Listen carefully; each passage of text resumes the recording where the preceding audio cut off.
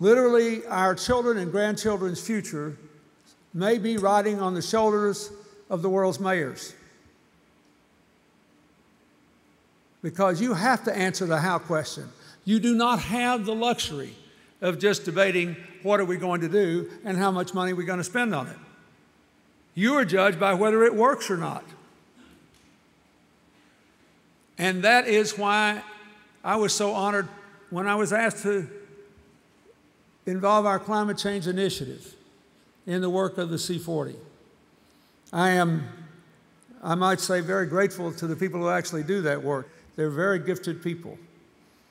And I'm grateful that they do it, and I hope we are helpful. But we consider ourselves to be in the how business. Well, just before we came here, our host mayor and our leader, and Rick Fedrizzi of the U.S. Green Building Council, joined me in an announcement focusing on 16 projects to be built in 13 of our member cities that will be climate positive. Let me say that again. Private developers have worked with their cities and with our climate change initiative and reached the point where they are confident that they can build major developments, either housing or mixed-use developments, that will generate more clean energy than they use through the most modern conservation efficiencies and the most modern production of clean energy, and through alternative transportation means. Now, we believe that there are many buildings that have been built in the world that are now carbon neutral. Not enough to suit me, but quite a few, enough that most people are within airplane distance of an hour or so to go look at one of those. There are a few structures that are carbon positive. I recently toured the world's first carbon positive airplane hangar in Burbank, California. And they built it for $30 a square foot less than a traditional airplane hangar of the same size next door. But this is a whole development being pushed by people who do this for a living. That is, this is not a charitable effort. These people expect to make a profit. And to the best of our ability to determine it in the climate change initiative, their technology is sound, their methodology is good, their access to supplies will be sufficient at the prices quoted. We think they're going to get this done.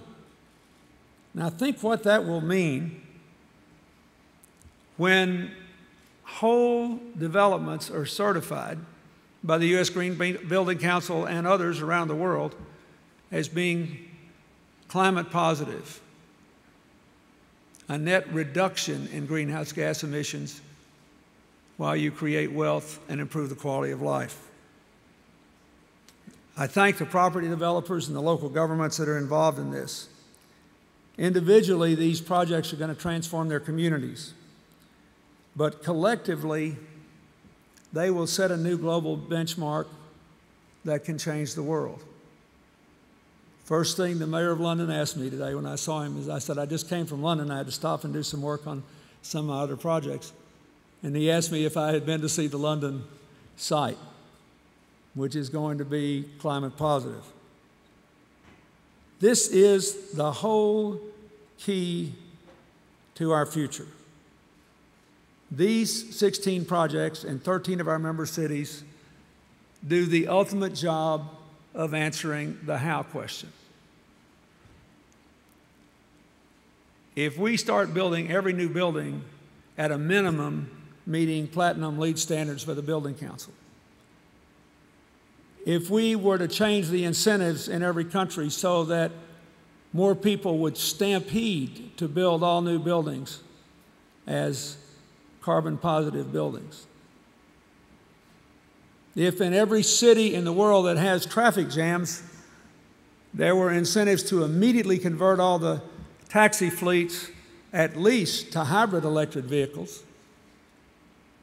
All I know is that In London and New York, it would be almost like having 100% electric vehicles because you don't get into gasoline until you go over 25 miles an hour. And there's so much gridlock in both those cities that for 14 hours a day, that's no problem. Think about it. All these things answer the how question. I promise you, this may seem mundane to you. If the more we do these things, the more likely we are to get a good agreement at Copenhagen, the more likely we are to get a good bill out of the United States Congress, the more likely we are to go forward into the future with the United States and China and India on board, without which we are not going to succeed.